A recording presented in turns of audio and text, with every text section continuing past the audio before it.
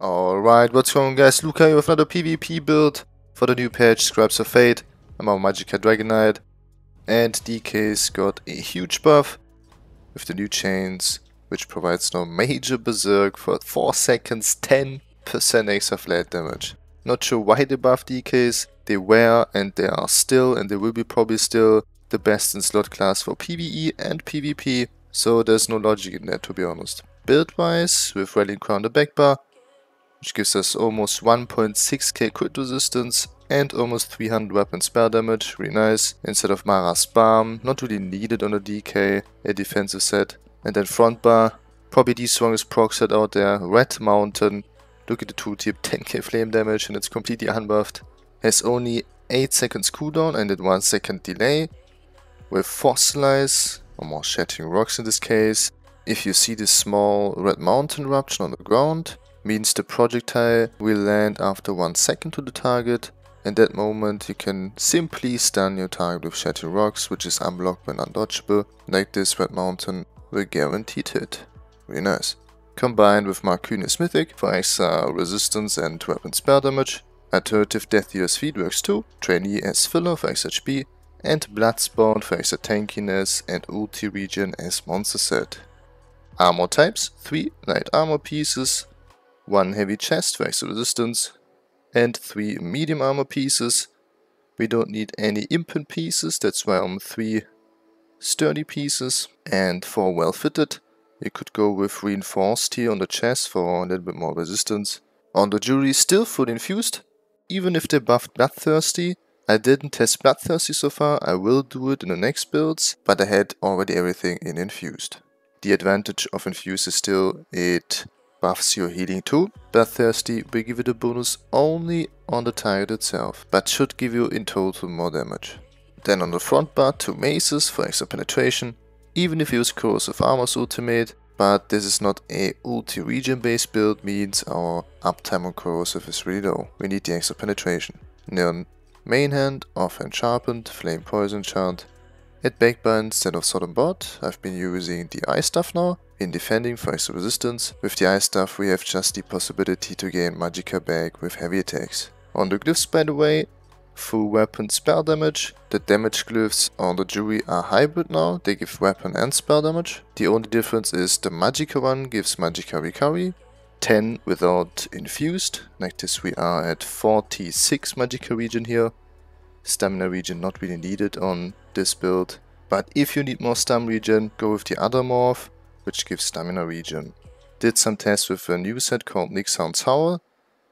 It's decent, it gives major courage and applies major cowardice, but the duration is way too low. Even with this build I had around 7 seconds duration per 1k weapon damage to gain 1 second duration on major cowardice and major courage. And I need to do even a fully charged heavy attack to proc it, medium attack is not enough. For this build it was not worth. I will test it with other builds, maybe it works there. Alternative to Red Mountain, you can still go with Ray of Fire or Burning Spell with that kind of stuff.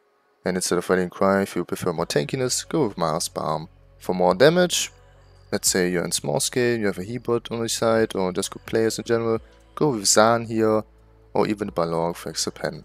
Skills wise, biggest change is probably chains on the front bar instead of engulfing flames. It not only provides major berserk, the 10% extra flat damage of 4 seconds, I also use it as a gap closer, especially effective against all those shrieking sorcerers, and deals even a good amount of damage. It's not just a global cooldown waste. As single target dots, the Venomous Claw, what else? Multiple Best Spamble, Shattering Rocks, as CC and for extra healing, Flames of Oblivion, Ferocious Sleep, back bar Elemental Susceptibility for major breach. Like this we need to use the Brutality potions, this one here with Stamina, Brutality and the Weapon Crit, but not a big deal, the sustain is way more than enough, we don't really need to try the potions. Race Against Time as Snare Removal for Minor Force and Major Expedition. If you don't have access to Psychic skill line in general, go with the new Mist form. But I didn't test it so far, so no clue how clunky the animation really is. Then Vigor Self-Heal, Volatile Armor still this morph here for extra damage, Calculating Blood Dispersed here, and Corrosive Armor. Then Ray Stunmer, probably not the best choice. Extra weapon spare damage, Magdk and stamina. Better option would be probably Breton, High Elf, or even something like Nord or Imperial for extra tankiness. Mundus di Atto, definitely needed for the Magdk region. Clockwork Citizen's for more Magdk region. 28 points in Magdk and the rest in health. Like this we are at around 30 KHP, which is more than enough. Potions, like I said, the weapon power potions. If I'm really under pressure, I still go with the Tricer potions. CPs, same as before. Deadly Aim, Mastered Arms, Exploit and Ironclad. Red ones, Sustained by Suffering, Slippery, Celerity and Pain's Refuge. Combination, pretty simple. Start to pre-buff yourself with Flames of Oblivion, race against time. Then apply Element Susceptibility with Volatile Armor, Venomous Claw, Chains, Shattering Rocks into Leap.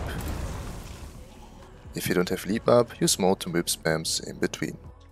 That's it with the video. Thanks for watching, enjoy the gameplay footage, don't forget to sub my channel if you like in the comment below, I would really appreciate it, guys. And I'll see you hopefully in the next one. Peace.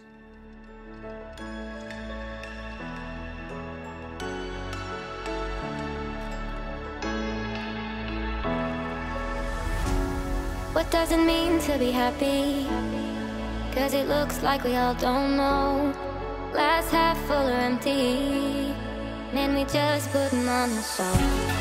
Try to look to the heavens to tell us things that we